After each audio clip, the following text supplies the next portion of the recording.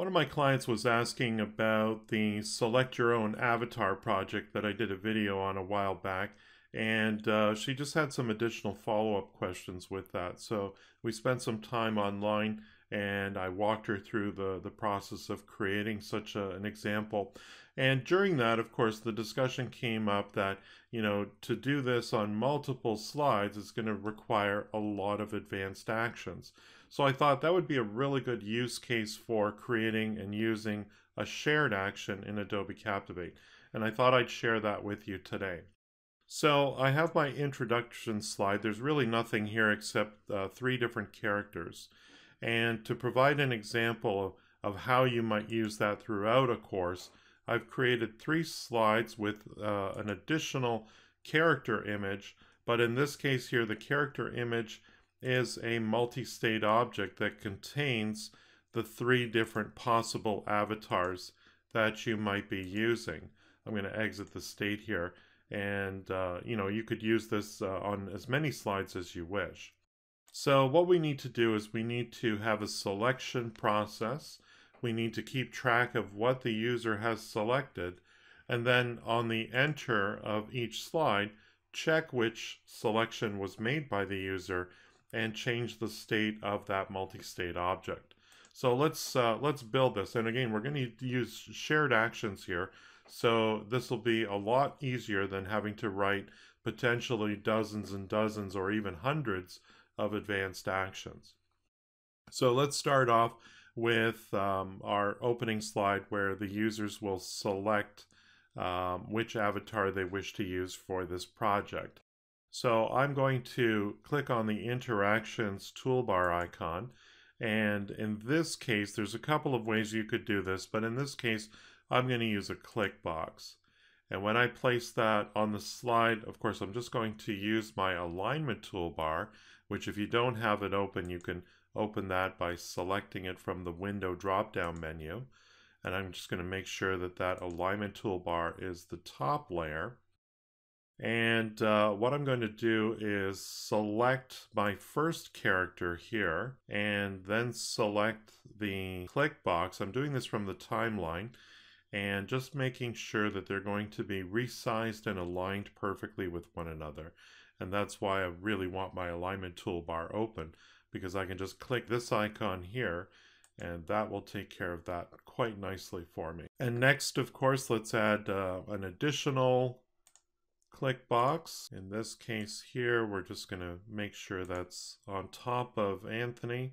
I'm going to select Anthony and then select the click box. And again, I'll use that align and resize to same size icon. Now they're over top of one another. And let's add one more for Brad over here on the right hand side. So again, a click box. And we'll just select Brad here and that click box and make sure they're aligned together with one another here. I just want to make sure that the click box is the topmost layer of all of this slide here. So the next thing I need to do is create some very simple advanced action for all 3 of our click boxes here. So I'm going to select the first click box, which is Angela. And I'm going to change this from go to next slide to execute advanced actions. Remember, advanced actions are when you have 2 or more actions, or if you have a condition that needs to be met. And so in this case here, we're going to have 2 actions in this particular advanced action. So I'm going to click on the advanced action icon and start building the first advanced action. So we're going to call this click underscore Angela. And the first thing we need to do before we write any actions down, we're going to need to create a new variable that's going to keep track of which character has been selected. So I'm going to click on the variables button down here, which opens up the variables window. And I'm going to click add new, and we'll call this avatar underscore selected. I don't need a value because it will be assigned later, and I'll hit save. So by clicking on Angela, what we want to do is we want to assign the value of avatar selected with the literal name Angela. And we need to go to next slide. We'll save this as an action, we'll hit OK, and we'll hit close. And you'll see that the script is selected already for Angela. Let's go to Anthony here. We'll change that to execute advanced actions. And what we're going to do is we're going to click on the advanced action icon and duplicate the Click Angela script, because all we need to do is make a small change to it. I'm going to change the title of it to Click Anthony, and we'll change the value that we're assigning the tracking variable to Anthony's name.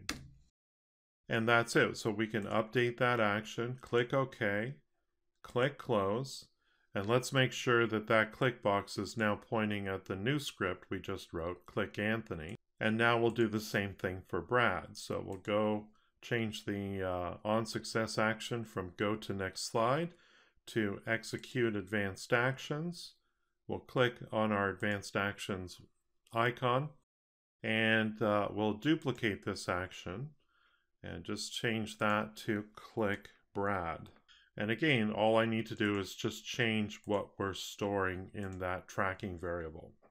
And we'll just say Brad.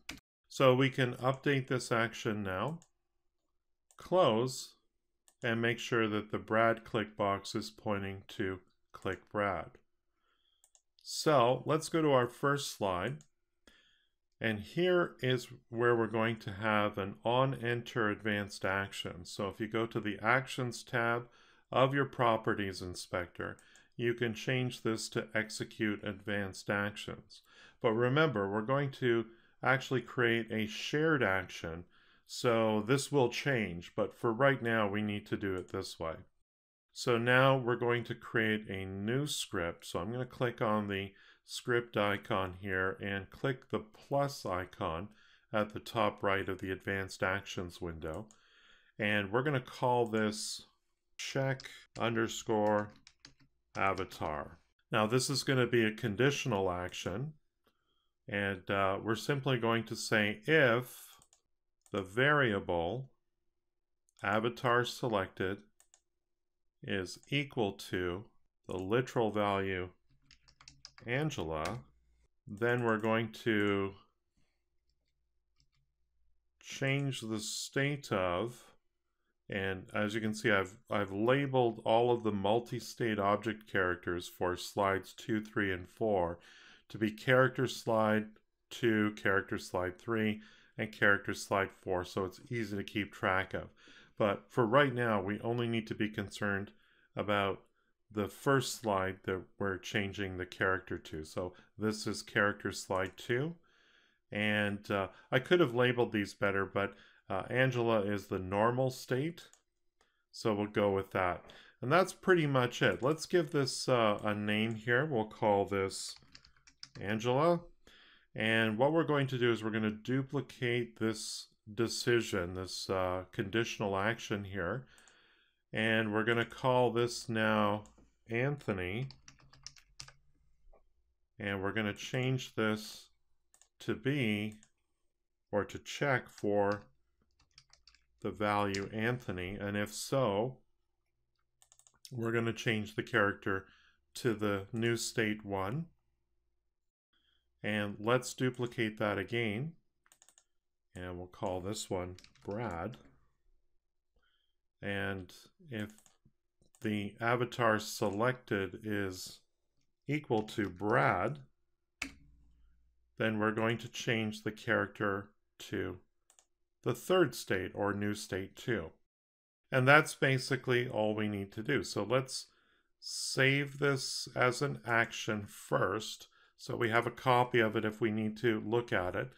But what we're going to do, so that this is easier to implement across an entire course where these various multi-state object characters exist, we're going to save this as a shared action. And when you click on that button, the Save as Shared Action dialog appears. You can give it a different name if you wish, and you can add a description. If you're not the only developer of this e-learning course, you might want to put a description here so that other developers are aware of what this shared action does. And of course, any parameter that has a check mark next to it, there's really nothing for you to do. But the ones, of course, with the warning symbol next to it require that you just give it a parameter description here. So in this case, character slide 2. So what we're looking for is the multi-state avatar. And we can just actually give these descriptions the name of the avatars. So in this case here, Angela and Anthony and Brad. So now that we have a very simple description for each one, we'll hit Save and we'll hit OK. And we can now close the advanced action window. Now we're going to change this now from Execute Advanced Actions to Execute Shared Action. And Check Avatar is our only shared action. And you'll see this little parameters icon next to your script. If you click on that, you can make the choices. So in this case here, let's select, in this case here, the character that's on this slide, which is here. And in this case here, we just need to indicate which one is Angela, which one's Anthony, and which one is Brad. Save, and that's now done. I can go to the additional slide now, and let's do the same thing. We'll show you how easy this is to implement. Execute shared action, parameters. So each slide will have its own unique parameters. In this case here, we're working with the character slide 3, and the state for Angela is normal. The state for Anthony is new state 1, and the state for Brad is new state 2. Let's hit Save. And now we'll go to our third slide. Again, we can execute shared action. You can see this is a lot easier to set up than writing a whole bunch of different advanced actions over and over again. So in this case here, just select the different states for those characters. We'll click Save, and we are good to go. So let's test this out. We'll do a preview of this project in HTML5. So we start off on this slide here. Let's choose Anthony for starters. So now we're on slide 2. We see Anthony, of course, which makes sense. We see Anthony again, and a third time we see Anthony. Let's try this again and make sure it works for the other situations. Let's try Brad. Next. Next. There's Brad. Perfect. And we'll do it one last time, checking that Angela is selected. Perfect. If you thought this video was useful, please share it with your colleagues. If you need help with your next e-learning project, consider hiring me.